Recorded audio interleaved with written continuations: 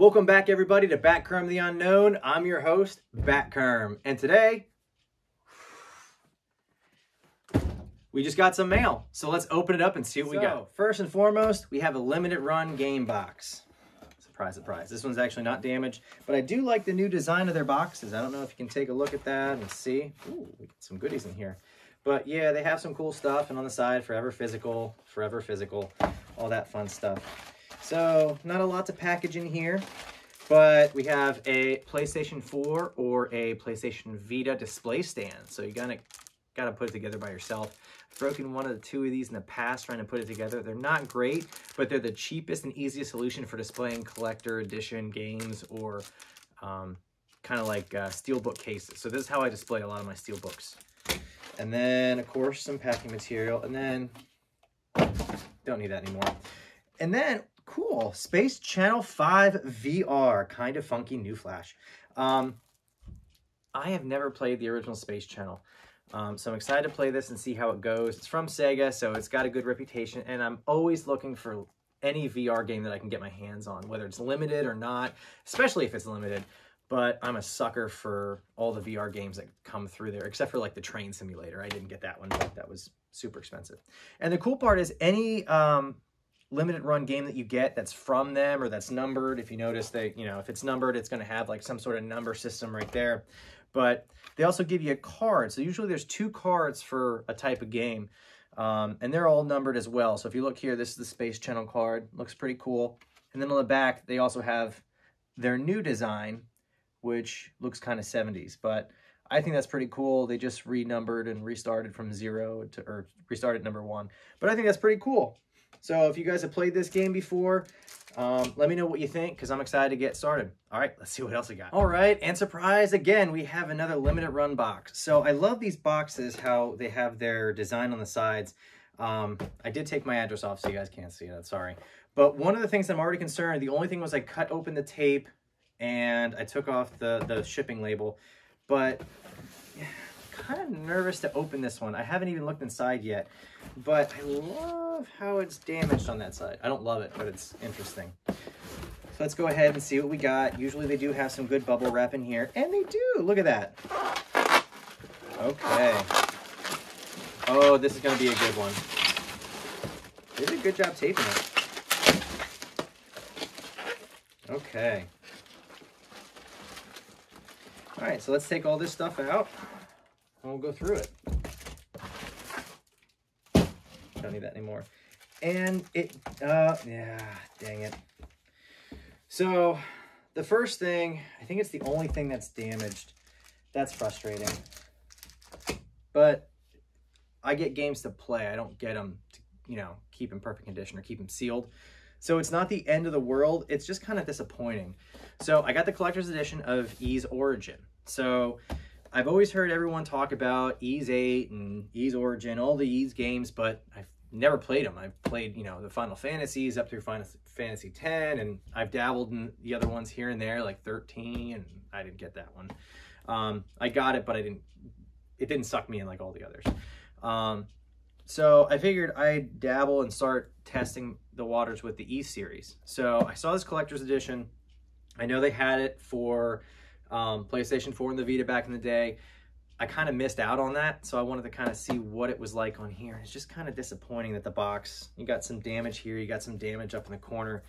That's kind of frustrating. But like I said, I got it to play, so I can always display it on this side. So, you know, no damage there. It's not even the end of the world there. I can just push out the cardboard. So it's not bad. I'm excited about that. And of course, I've been low on Nintendo Switch stands. So I have a bunch of collector's editions where you get Nintendo Switch steel cases, and I have broken a few in the past. So these will replace those. And again, they're pretty cheap, and they're a good alternative to displaying those limited and collector's editions steelbook cases. So, and they look pretty cool on display. I have a few. We'll do a room tour at some point, but they look really good. So I'm glad about those, or happy about those. And we have Star Wars Episode 1 Racer. This is limited run release number 77. So as I said, they're kind of on as of recording this, they just released Scott Pilgrim versus the World, the complete edition. So that's number 94. So to kind of get an idea of where we're at, I guess this shipped late with the Ys Origin. I don't know how long it took to make this, but usually when you get a collector's edition, it takes a little bit longer to ship. So anything that you have in the order, it's going to wait for the last item and ship everything together. So I got this. It may have been ready earlier. I can't say. But if they're already selling number 94 and I'm just getting number 77, think of that kind of where you're at. But yeah, so I'm excited to play this. I played this as a kid. I got the collector's editions when they released them for N64, and they released some of the older Star Wars games. So I got them on the card backs. They look really cool. Maybe we can do an episode on those later on. And again, this came with a card from them, and this is number 95. And if I remember correctly, that's Sebulba's Pod Racer. So that's pretty sweet. And there's the back shot of that. All right, cool. Happy about that. All right, everybody. So one of the other leading places that I get a lot of my action figures from is Entertainment Earth right here. So they're usually pretty good. The box is actually in good condition. So I'm hoping whatever I ordered is still good. The only thing, again, with them I don't like is they take a little bit of time to get here. So this I ordered, here's the order number.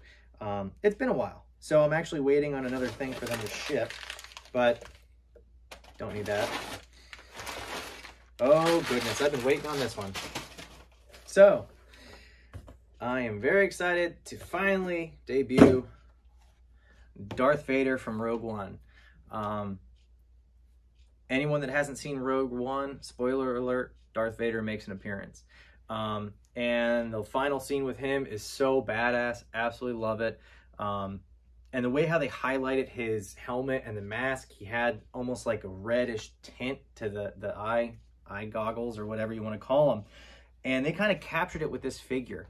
So for this, they actually have a brand new card back. I know some people were upset because they gave him a cape and then they gave him some plastic portions of a cape in front. I actually don't mind it. I think he looks pretty good.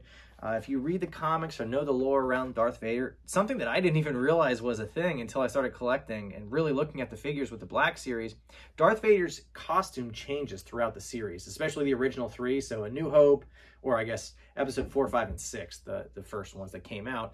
So his costume is different from A New Hope to Empire Strikes Back. So I didn't even realize it, but if you look at the buttons on kind of his chest panel, they change. So they're more similar to this, and then if you look at Empire Strikes Back, they're a little bit different as well. So again, just the little things about collecting like that they really sucked me in. So I was excited to, once I saw they were releasing a new Darth Vader. I haven't had a Darth Vader since I was a kid with the Power of the Force collection. For those that don't know, Power of the Force is, you know, they jacked everybody up and made him look all muscular.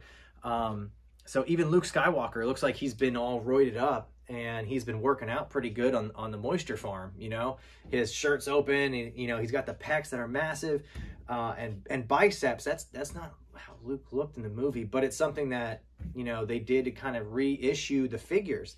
So the only Darth Vader that I really, really remember playing with as a kid was that one. And he had just a black handled lightsaber. So when I saw this Darth Vader come out, he's got a lot of articulation, really good figure. And I love how the eye goggles are a reddish tint. I don't know if you're able to pick that up on there.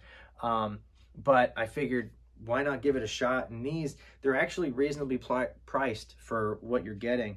And I love the movie Rogue One, so I'm very happy to add this to the collection.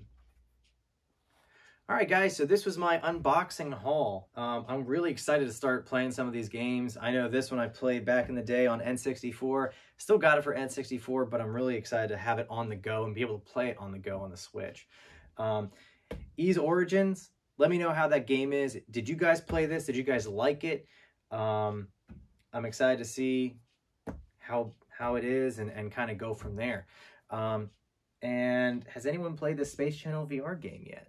I'm excited to kind of see how that is in VR, and I've never played the original Space Channel. So let me know what you think, and who here loved Darth Vader in Rogue One, especially that last scene. That last scene just makes him so badass. it kind of raised my love of Darth Vader up even more. And this figure, it kind of represents all that badassness that he showed in that last scene. So let me know what you guys think. Do you guys like Star Wars? Do you guys like Ys? Have you guys played any of these other games? Hit that like button, hit that subscribe button for more content coming soon. Bat Kerm out.